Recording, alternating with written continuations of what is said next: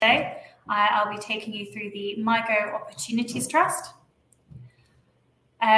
So we have just completed our interim results, but this data goes over to just the end of August, as we've just had our AGM. Pleasingly, we've had a positive and decent return both at a NAV level and at a share price level. The discount remains very tight at only 2.6%, which we're very pleased about. And this is a product of us managing the shares in the market, doing lots of buybacks when we see an overhang. And our gearing is around 6.5%, which is much higher than we normally have it. The last time the trust was geared was actually in 2020. This is just really a symbol of how interesting the opportunity set is in investment trusts at the moment.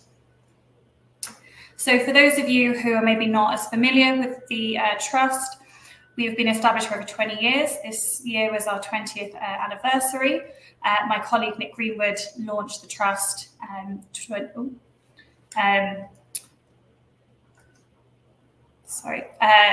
years ago. And we are looking for overlooked and unloved opportunities in the investment trust world. So discount opportunities where we can see a catalyst for that discount to narrow and for us to extract that value. We have an unconstrained mandate, which means that we can invest in anything as long as it's held in that closed-ended fund. We have very low correlation to mainstream indices. And we offer lots of diversification as we can invest in lots of different asset classes and in different geographies. And what we're looking at is finding those opportunities in under-researched investment trusts that have fallen below the radar and are trading at wide discounts. So as I said, my colleague Nick launched the fund 20 years ago, and I joined him around 7 years ago. And one of the biggest changes for the trust over the past year has been our move to asset value investors. What we've been really pleased about is the fact that AVI is an investment trust specialist, both in terms of investing in investment trusts and also running investment trusts. So we think it's a great home for ourselves. You might be familiar with some of the AVI stables, so AVI Global and AVI Japan, both for investment trusts. And AVI Global also invests in some closed-ended funds themselves. So we think very collegiate, very collaborative, and we're very pleased with our new home. So a quick overview of what MIGO does. The investment thesis, as I've said, is to find discount opportunities. Our investment objective is SONIA +2, which is, we think, a decent indication of cash. The reason that we don't have a proper benchmark is it's very difficult to have a benchmark against what we're investing in. And also we're looking for just finding the best opportunities rather than worrying about what an underlying benchmark is invested in. Performance over the life of the trust has been very pleasing, and we've outperformed our cash benchmark by a considerable amount. We don't have a dividend policy. We just put out a dividend for the last 2 years, but that's because we've had really high yielding trusts, and I'll come on to that, why that is a bit later.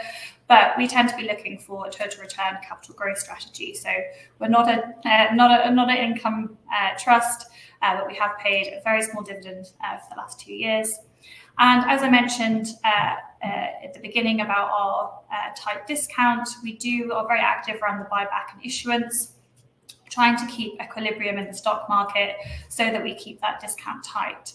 It's been a very difficult time for investment trusts over the past 18 months. So that buyback has been used far more than any issuance. But we haven't done any issuance for a couple of years now. But we do try to buy back whenever we see an overhang in the market to keep that discount tight. We have just gone through our 3-year realization opportunity with 5.3% of shares being redeemed. This was slightly larger than we were hoping, but we But in terms of how difficult the market backdrop has been for investment trusts, we do think that this has been a success, and we're delighted that we've got another 3 years to perform for shareholders. So we have an A, B, C, D of the investment case. So we describe it as a one-stop shop for closed-ended fund access. Lots of people can see that there's interesting opportunities in the investment trust world, but people find it difficult to be able to do the in-depth research and finding the opportunities. We describe ourselves as a one-stop shop for interesting areas of the investment trust world. B is always a bit awkward when talking about myself and Nick, but both of us have a lot of experience in this area and have been managing money in this way for a long time. We're looking for catalyst-driven investments, and we'll talk more about our process in the future, but we are always looking for a way to extract that value rather than just sitting on large discounts. And finally, discount opportunities, finding value in a really interesting area of the market. So why is the investment opportunity so interesting at the moment? Well, as you can see from this graph, this is the graph of the average discounts in the investment trust sector. As you can see, it's very rarely over the history of the investment trust been so wide. We saw it in the GFC in 2008, which is this circle here. And we saw it in COVID in 2020, which I mentioned earlier was the last time we had gearing on the trust. But as you can tell from this graph, you can see that in COVID and even in the credit crunch, discounts went wide, but they also snapped back very quickly. And what we've seen, which has been quite different in the market this time, has been that discounts have gone wide and stayed pretty wide, which has been, in some ways an excellent opportunity for us to be building a really interesting portfolio of trusts, just at the wrong price. But it has meant that there's been an awful lot of headwinds for investment trusts over the last 18 months, hence these really, really wide discounts in the market. So one of the main reasons why investment trusts have been so hard hit has been the rise of interest rates. We've seen over the past 5 to 10 years, a huge amount of investment trusts that were launched in order to create income for investors when gilt yields were very, very low. The rising interest rates has meant that most investors have gone back to more traditional forms of income, such as gilts, and therefore have left the investment trust sector, leaving lots of these alternative investment trusts on large discounts. We do think that interest rates have peaked, and we've seen the first rate cut from the Fed last week. We've had the Bank of England cut rates earlier this year, and that should be supportive for lots of these trusts and entice investors back into this area.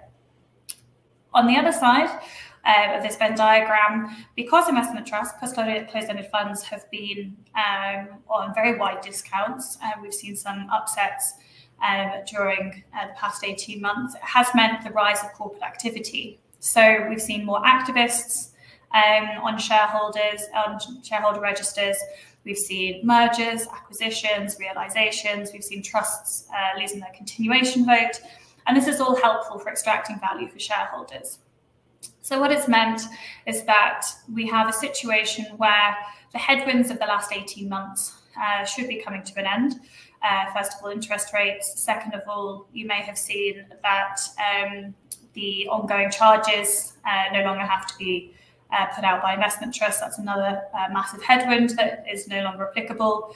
And we've seen corporate activity, which has created another tailwind. So interest rates from being a headwind has turned into a tailwind. We've seen the removal of ongoing charges, and we've seen an increase in corporate activity. So it's a really exciting time in the trust world, I think. So a little word on our investment process, how we look at the world and how we create our portfolio. So we start with our universe, there's around 600 trusts. Our first question to ourselves is always, is it trading at a discount?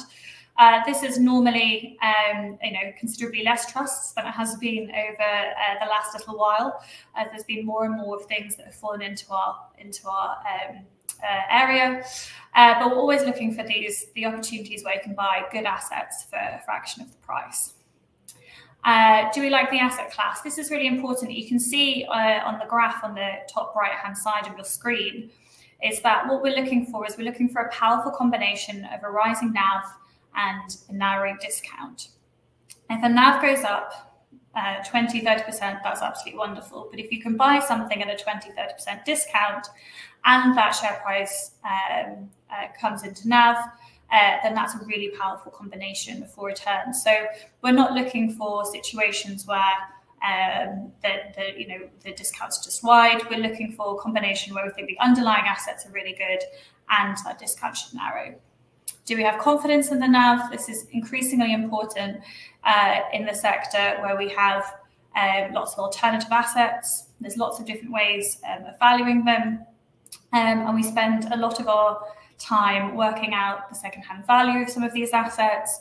How are they being valued by the company? How are they being valued by the shareholders? Again, this is important because we have a lot of private equity in the trust. So we're looking at how that is valued and comparing the different trusts against each other. Is it over leveraged? Again, this has been something that's become incredibly important as interest rates have risen. We've always been describing ourselves as being pretty allergic to leverage. And, we've seen over the past little while with interest rates rising that trusts who had taken on too much debt found themselves in a much more difficult situation. So we tend to avoid trusts that have too much underlying debt. And finally, is there a catalyst?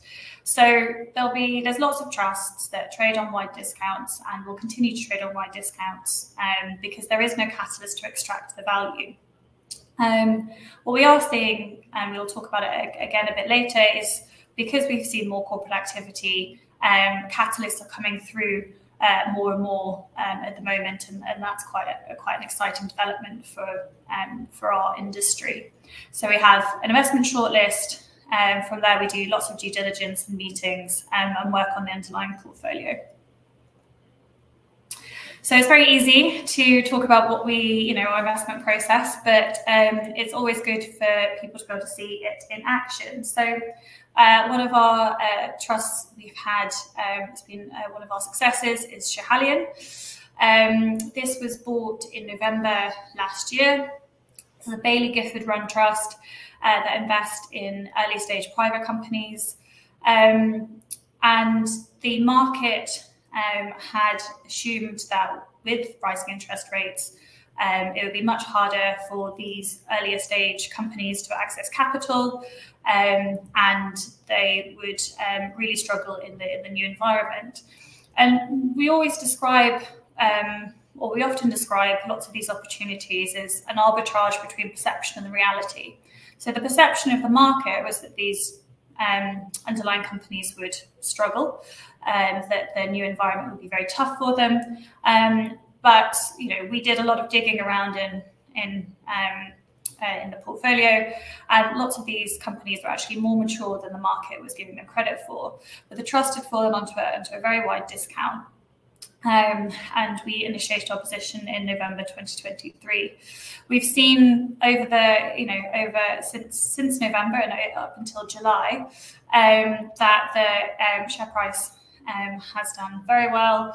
That discount narrowed dramatically. We sold a lot of our position in July when the shares hit 100, 103. They have fallen back a little bit over the past month or so. But so we have a bit left of this trust, but the vast majority of it was sold into the share price strength. Again, another example of our investment process is Tufton Oceanic. In terms of the underlying NAV, we think the macro is very supportive for ship leasing. Increasing environmental regulations means that the supply of ships is quite muted. Demand remains reasonably strong. We've seen problems in the Red Sea and bottlenecks being created across the globe. And what you'd normally see is that ships were able to merely go faster around the world in order to try and mitigate these problems. But with increasing environmental regulation, that just hasn't been the case, and that's pushed charter rates higher.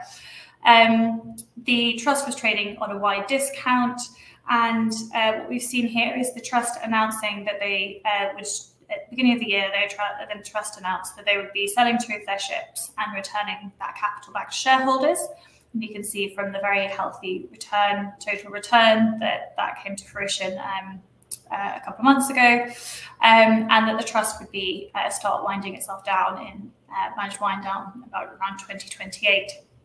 So again, just a good example of sort of process and practice and what we've been investing in more recently. So here is the performance over year to date. The grey line is the FTSE All Share Closed-Ended Index. I did say that we don't put ourselves against this as a benchmark, but it is helpful to see. And obviously, as you can see, it's had a very tough time over the past year. And our share price and NAV have performed reasonably in line with each other. And we have beaten our cash benchmark over that period as well. This is the very long-term graph of performance since 2004, when the trust was launched. Again, healthily outperforming the benchmark. So our top 10 holdings, the average discount of these is just under 30%. So this has narrowed since around March, when it was at its widest at around 36%.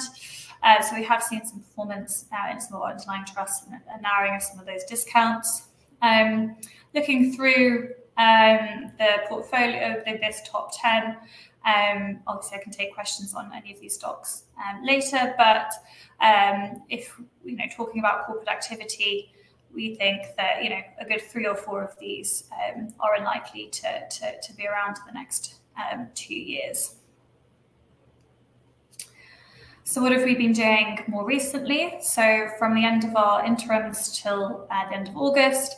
So the hash line is purchases, and the solid bars is whether it's moved up or down in terms of share price.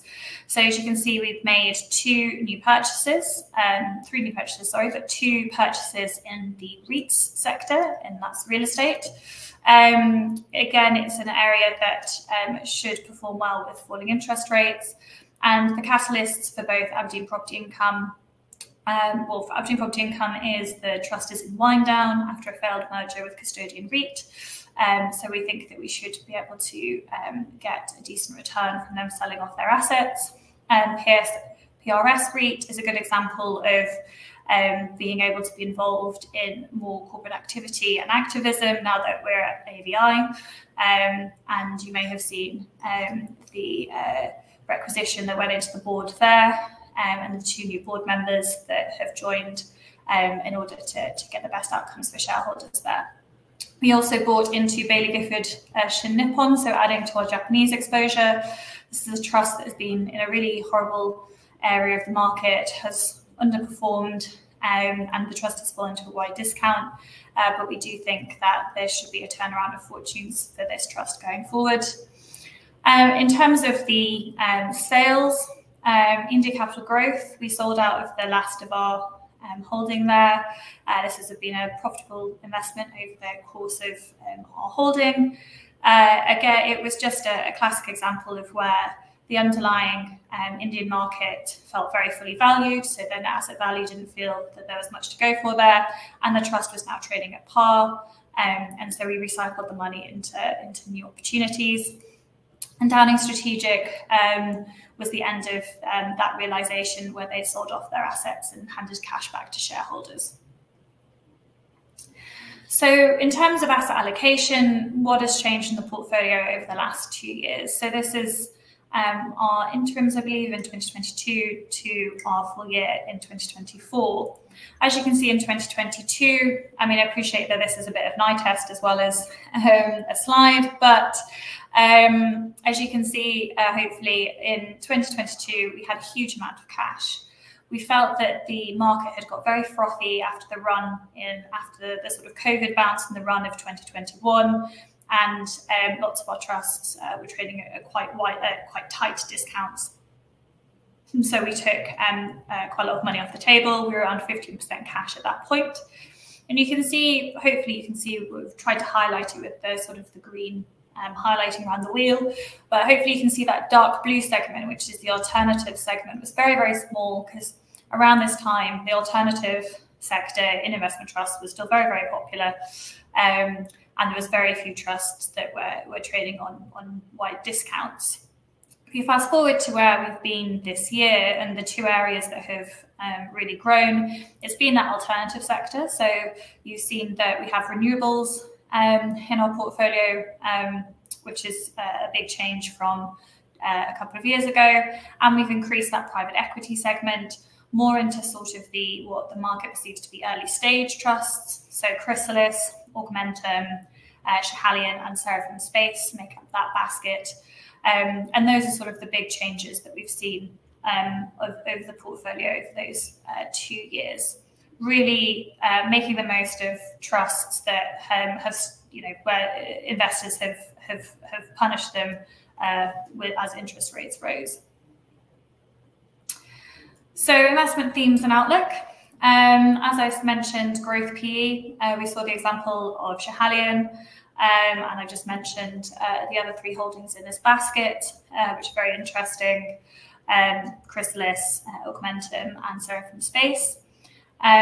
Small caps, what we describe them as Russian doll discounts. So we have a basket of UK small cap trusts. And what we have there is layers of discount. So the UK, despite the fact that it's been doing better over the last few months, is still trading at lower valuations to lots of its peers. We have small caps and micro caps trading at discounts to larger caps, and we have investment trusts trading on discounts that have these kinds of companies. So, once these start to move, you should get 3 layers that are working for you. And finally, I've talked a lot about corporate activity over the presentation, but again, this is happening at pace at the moment, and should be really good for shareholders. So not much left of the outlook that we haven't already talked about, but trust sector is emerging from a hostile environment. It's been a really tough time for the trusts. I mean, Nick has been investing for 40 years, and this has been one of the more difficult periods he's ever seen. This team are specialists, and we now have more resources after our move to AVI. And the portfolio gives you an opportunity to be invested in investment trusts that you might not have come across and are not necessarily as widely known as the bigger ones in the market. So I'll finish there, and I can move on to any questions. Charlotte, thank you very much for your presentation. Ladies and gentlemen, please do continue to submit your questions, and you can do that just by using the Q&A tab, which is situated on the top right-hand corner of your screen. Just while Charlotte takes a few moments to read the questions that have been submitted today, I'd like to remind you that the recording of this presentation, along with a copy of the slides and the published Q&A, can be accessed via your investor dashboard. As you can see, we have received a number of questions throughout today's presentation, and Charlotte, if I could just hand back to you just to run through those questions, that'd be great, and then I'll pick up from you at the end. Sure, no problem. So please, can you compare underlying discounts in the portfolio with 1, 3, 5 years past? Also, are discounts more or less widely spread across trusts? Great question. So let's go with the further story history first. So 5 years ago, that was pre-COVID, and that was about 2019. And the average discount in our portfolio is somewhere probably between 20 and 25. and well, probably nearer 25. And we were finding opportunities that people had sort of written off, were overlooked, were unloved, were not popular, were going through change, those kinds of opportunities. But in 5 years ago, when we had very low interest rates, there was much more of a barbell in trusts where your very popular trusts were trading at premiums or at NAV, and then there was lots of trusts that had sort of been left behind and or were either had struggled or were going through some kind of change. So 5 years ago, it was probably a bit of a barbell, and there was certainly we were looking for the other opportunities. 3 years ago, I think 2021, we saw discounts tightening pretty much across the board.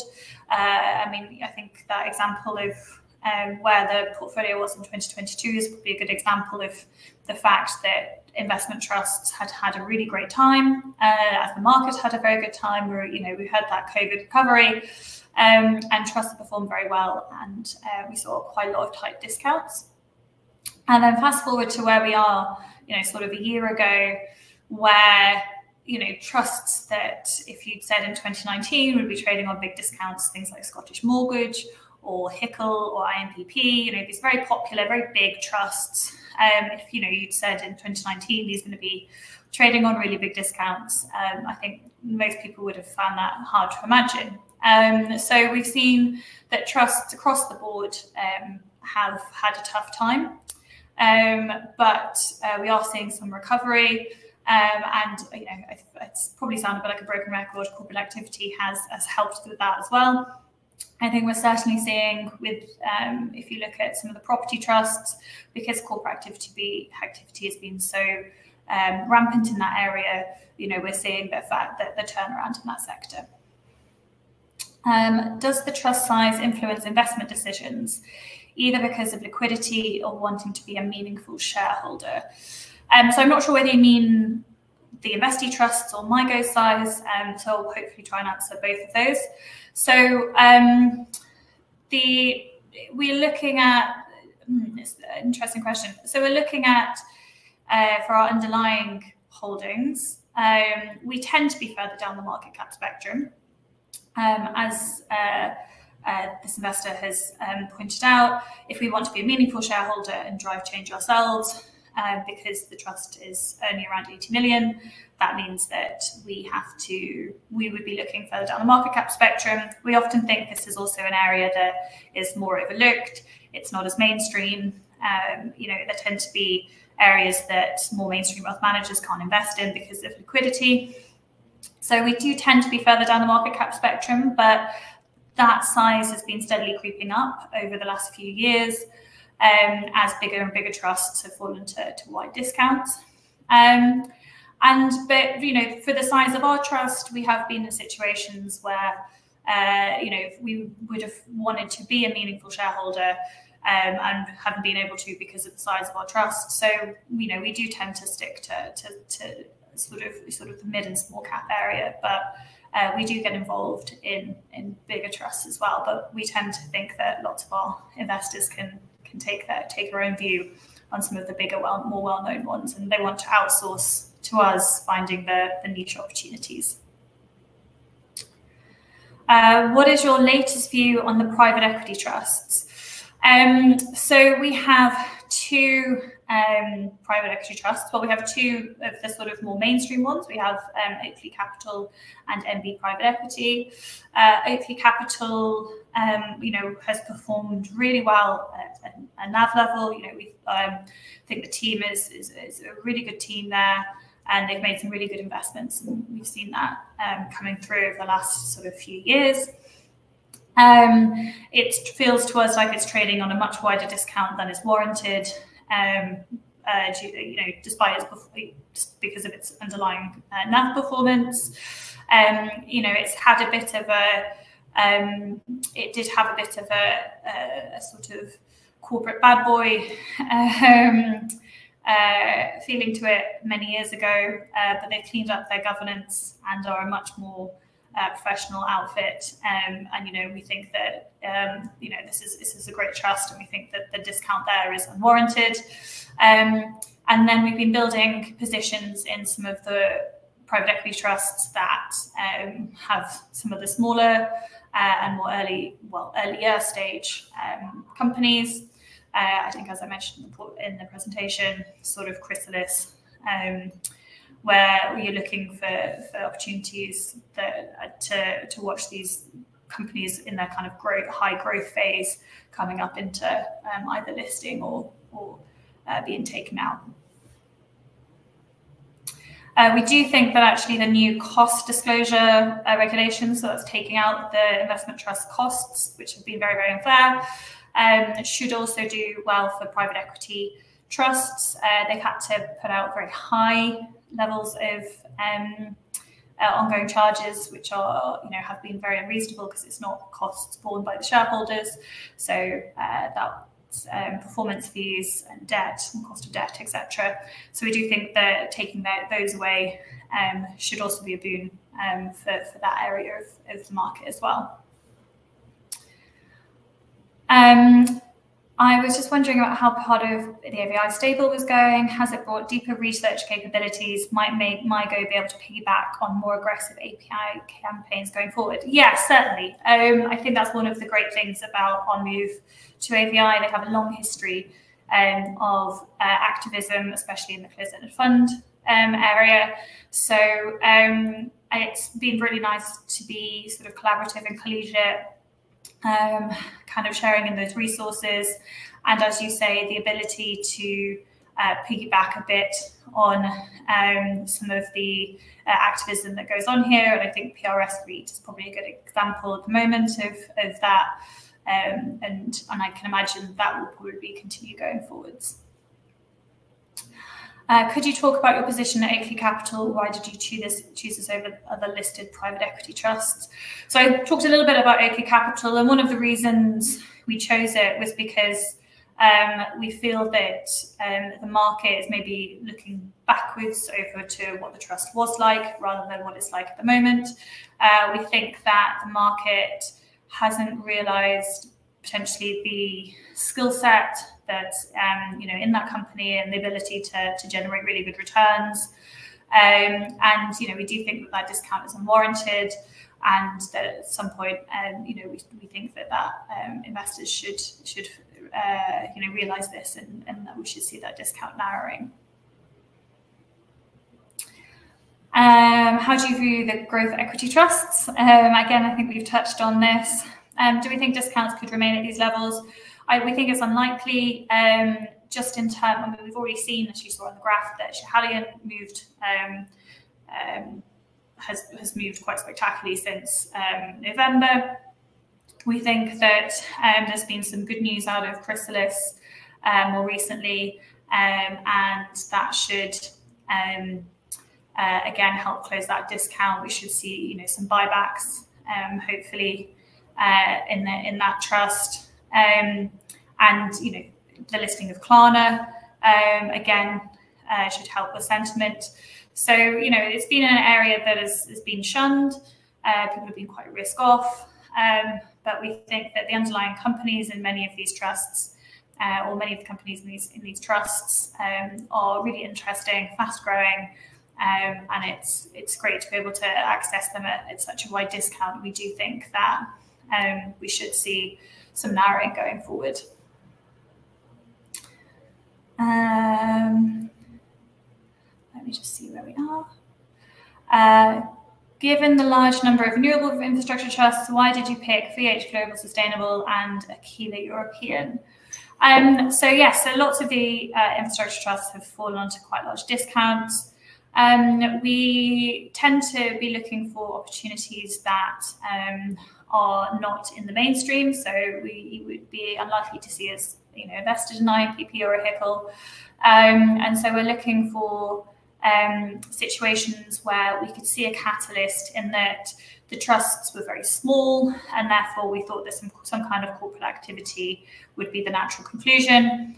Both Ecofin, oh sorry, that's not the right question. Both VH Global and Ecofin, we'll talk about that in a second. I've just noticed another question come in, and Aquila. So Aquila has now been pushed into wind down. They've been through a strategic review, and they'll be selling off those assets and handing cash back to shareholders, which was part of our original investment thesis on it. We thought it was probably too small to really gain traction in the UK market after it fell to a large discount, and we thought that that would probably be the natural outcome for that trust. VH Global Sustainable, that's a really well-run trust. We think it's a very interesting opportunity in that the trust isn't fully operational yet, and yet the trust has a very high yield. So we think that could attract some shareholders. And if not, again, it could be they have some very interesting, some good assets, and we think that again that could be one for some corporate activity. But we do think actually that the trust is really interesting in terms of its underlying investments. Probably onto Ecofin, which is Ecofin US Renewables. Again, this one is probably of the same theme. I mean, this one has had a particularly tough time at net asset value level. They've had problems with rats, they've had problems with hurricanes, so they've been incredibly unfortunate in that aspect. But also the trust, again, fell to a large discount before it got to a size and has got to the capacity that they wanted it to. Again, this is one that's been pushed into realisation. They came out with a NAV that was lower quite recently because they increased the discount rate. But we do think that the share price has fallen incredibly sharply,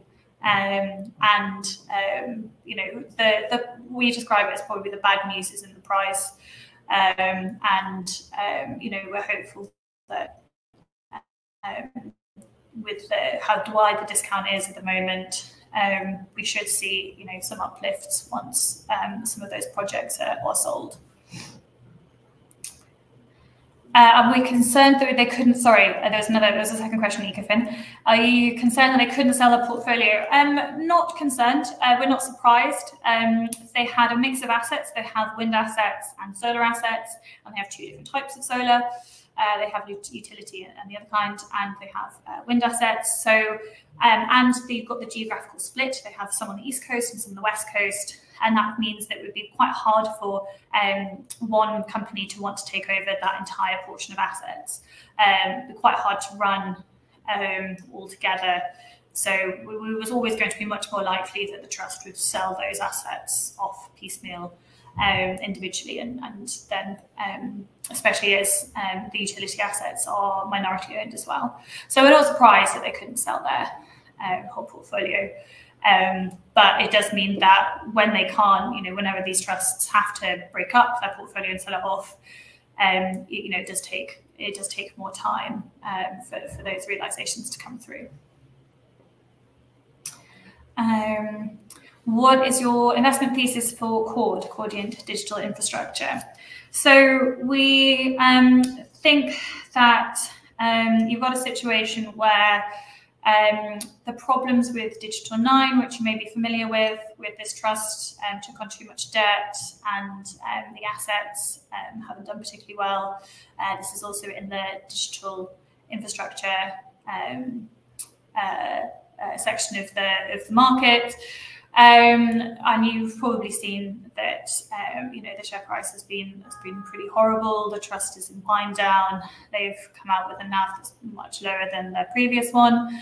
And the problem for Cordiant was that the market sees them as very similar products. And yes, they're both invested in digital infrastructure, but that doesn't necessarily mean that they're very similar trusts. I mean, in terms of management, it's chalk and cheese. In terms of debt levels, it's chalk and cheese. In terms of asset quality, it's chalk and cheese. So Cordiant Digital fell to a very wide discount, despite the fact that actually the underlying portfolio is performing well. We like the management team, and it was just the contagion, or a good part of that was the contagion from what was going on at Digital 9. Obviously, a certain amount of it was around infrastructure trusts more generally, but quite a lot of it has been Digital 9. But we do think that actually the quality of the management, the underlying assets should come through. You know, we do think that the discount is unfair on that one. I think we've gone through private equity questions. There was good news announced last week around cost disclosure rules for investment trusts. How long do you think it will take for this to be reflected in a narrowing of NAV discounts across the investment trust world? Yes, so it's obviously been a long time coming and it's great news, but the issue here is that it's not a silver bullet, and it will take time for everything to work through. This is also, you know, an interim measure, so you know we're pretty optimistic that the current rules will be carried through, and you know, the cost disclosure should vanish, but you know, it will take time for all of this to tick through. So it'll be, you know, anecdotally, we've heard of managers sort of saying, well, you know, we've got out of, you know, sort of the habit of looking at private equity trusts, and we, you know, we need to kind of get back into you know, looking at them again. So we don't think that it's going to be overnight. It's not going to be an overnight. Suddenly, lots of trusts that had big costs are going to be trading at par. But we do think, you know, at the margin, lots of buyers who've been sitting on the sidelines can now come back into the world of investment trusts. So we do think over the longer term, it will be very positive. But no, we're not expecting to sort of see narrowing of discounts in the next sort of 2 weeks. What is your average time period for holding, and sometimes do you go long? So we've had probably the longest holding we've ever had, and it's still part of the portfolio, is uranium Geiger counter. And the theme there was, or the thesis there was that the trust, uranium fell to around $30 after the accident at Fukushima. But because the price of uranium was so low, it meant that mines weren't able to, weren't profitable, mines were mothballed, no one was looking for new uranium, and therefore the supply dwindled against a backdrop of increasing nuclear power stations. So we had increasing demand, dwindling supply. We knew that at some point there'd be that turn. We saw, you know, a big jump of that at the beginning of the year. We cut that position considerably. At that point, it was about 10%. After the big run, it was about 10% of the portfolio. We've taken it back to just under 5%. We do think there's further to run, but we do also feel that we've had quite a lot of that, so it's not going to be as big a theme going forward. But that situation took much longer to come through than we had necessarily expected it to. So that was a very long-term theme. But if you look at something like Schiehallion, when the catalyst comes through quite quickly, you know, we bought it in November and sold the majority of that position in July. That does mean that, you know, we can, you know, if catalysts come through much quicker, then we're happy to move on. But we're also very happy to be patient when we can see that there's something coming down the tracks. What do you think will be the main sector beneficiaries from the cost disclosure announcement last week? And any of the 3 direct China trust holdings, or do you go via EM in Asia? So first one is probably private equity. I think we've kind of chatted a bit about that, just because they were trusts that were had to put out particularly large cost disclosures. So that's probably the biggest area that will do best. But I think this is probably healthy for the entire trust world. But I think private equity is probably the area that will most benefit. And then, sorry, I appear to have lost the other part of the question. So we don't have any China. This is, you know, when we look at our process and how we, you know, take the trusts out, this would definitely be in the do we like the asset class. You know, we've seen a lot of stimulus yesterday, so China's had a bit of a run, but we do think that that's probably an economy in decline. We are very nervous about the politics there. So our favoured EM exposure is India, Vietnam and Georgia, just because you're looking at situations, particularly in Vietnam and Georgia, where you've got a massively growing middle class. In Vietnam, you've got increasing manufacturing. In Georgia, you've got an economy that's growing incredibly well with very low inflation, and those are more for us are more interesting opportunities than China. So those are the areas in the sort of EM basket that we're looking at. China, we've mostly steered clear of.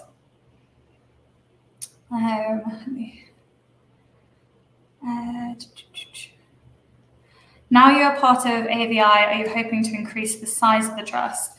Yes, we would be delighted to increase the size of the trust, and that's definitely an aim for us. And we do think that being in a home that specialises in trusts should help that. And we would we definitely like to be bigger, just so that we could to invest in as many opportunities as we could and take. I think I talked about it a bit earlier. Take bigger stakes in trusts and become catalysts ourselves. So yeah, we're hopeful that and that is the sort of longer term plan.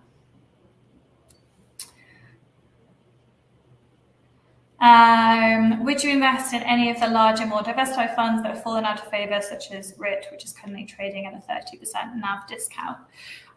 We tend to not rule anything out. There's everything can go into our universe at any given time. We do say that we avoid some of more of the mainstream trusts, but RIT has certainly come across our desk more than once, and it's certainly something that's worth doing some work on it. But I think in this environment, the threshold for getting into the portfolio is quite high. And so, we need to be finding opportunities where we can really see a catalyst and why and how and why we can extract that value. You mentioned Digital 9. Did you see the disaster coming? What gives you confidence that Claude won't have similar issues? So a couple of things. So I think I talked about it when I talked about the ideal investment process. One of the things that we say is that we don't like that level of leverage. We are very nervous around trusts that have high levels of debt. And we could see that Digital 9 had taken on a lot of debt because they had failed to raise the appropriate equity to do the acquisition that they were wanting to. I mean, it's difficult to say. And we saw that the two members of that management team left not long after that acquisition was made as well. So we do work on underlying portfolio companies. We've obviously done a lot of work on Cordian Digital and their companies. So we do feel we feel much happier with the quality of the underlying companies in Cordiant. We're much happier with the management team, and we're much happier with the balance sheet. So we don't think that there's much of a read across there.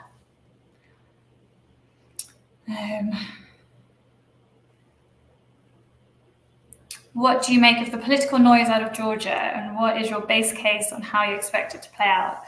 That is a great question, as I have just come back from Georgia. So I was out there doing a research trip, not last week, week before. As you say, there's been a lot of political noise in Georgia. So the background to that is that the government introduced a foreign agents bill, which was perceived to have been sponsored by Russia and upset both the US and the EU. There were very angry protests in response to the passing of this bill. And Georgia Capital's share price fell in response to this, as investors got quite nervous about what was going on there on the political side. We feel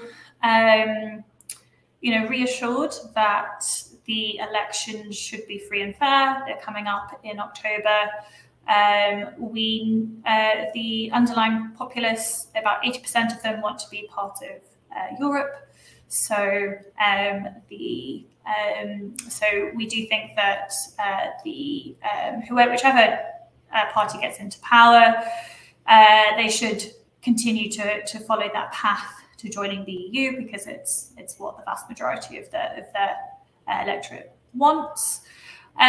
So it's been very noisy in around June time when this all happened. But we do think that, well, we're hopeful and pretty reasonably confident that it should be okay, the October elections. And, you know, for Georgia, this trust is trading on a huge discount, Georgia cap, kind of reflecting the nervousness around that political situation. But if you look at the underlying economy and how well that's growing, you know, with a backdrop of very low inflation, you've got a growing middle class, and you've got the trust that's invested in lots of companies that are benefiting from that growing middle class. So, you know, an education business, the first thing you do, you know, once you start making more money, is to increase the standard of the education for your kids. You know, we're looking at the Bank of Georgia, that you know, they still have a shareholding in Bank of Georgia. Again, that company is performing very, very well. So we do think that the underlying holdings and the economy are performing really, really well. The political side of it was obviously quite troubling earlier in the year, but you know, as long as the elections are free and fair in October, which we do think they will be, we think that should remain a very good investment. A couple of questions on Georgia, I think I've answered that. A couple of questions on private equity, I think we've talked about that. What do we have? Oh, the future of Hansa if Ocean Wilson sells Wilson Brothers. Yes, so this has been, this was some very good news that came out of Hansa. What we think with this one is that, you know, we'd like to see it become more streamlined. One of the issues with it is that, you know, there's lots of different pools and pots, and I think it makes it very complicated for investors. So we think that, you know, if Ocean Wilson sells Wilson Brothers, that does mean that would be beneficial for the trust at a NAV level, and also would help to streamline that portfolio a bit more. So we do think that, you know, should the trust become less complicated, we think that would be the catalyst there to see some more investors coming in. And I think that is all of the questions. Yes, Charlotte, thank you very much for answering all those questions from investors. You've been very generous with your time. Of course, the company can review all the questions submitted today, and we will publish those responses out on the Investor Meet Company platform. But just before redirecting investors, provide with their feedback, which is particularly important to the company. Charlotte, could I just ask you for a few closing comments? Well, thank you all for your time today. We are very appreciative of all our shareholders, and thank you for all of your great questions. You know, I hope it was useful, and you know, if you do have any further questions, please do get in touch. Perfect. Thank you very much, Charlotte. Thank you once again for updating investors today. Could I please ask investors not to close the session, as you'll now be automatically redirected to provide your feedback in order the management team can better understand your views and expectations. This will only take a few moments to complete, but I'm sure will be greatly valued by the company. On behalf of the management team of MIGO Opportunities Trust PLC, we'd like to thank you for attending today's presentation, and good afternoon to you all.